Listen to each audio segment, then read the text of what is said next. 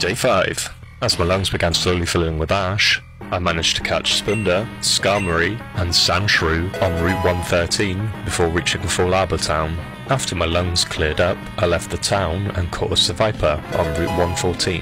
After heading into Meteor Falls, I saw some pirates mugging a scientist.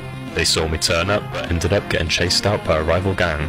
To get to the next gym, I had to head to the top of Mount Chimney, which is where I was forced into a turf war between the pirates and some geologists. The pirate captain absolutely decimated my team, so I headed away to level up a bit. Along the way, a Geodude jumped out of a rock, so I caught it, and then shortly after, evolved Ralts into Curlier. I then quickly dealt with Mr. Pirate and hopped down Jagged Pass, where I caught a Spoink. After that, I reached Lavaridge town, and after a quick dip in the hot spring, an old lady gave me an egg. After running around frantically for nearly an eternity, the egg ended up hatching into a Wynot, which is where I called it a day, finishing at 41 out of 386.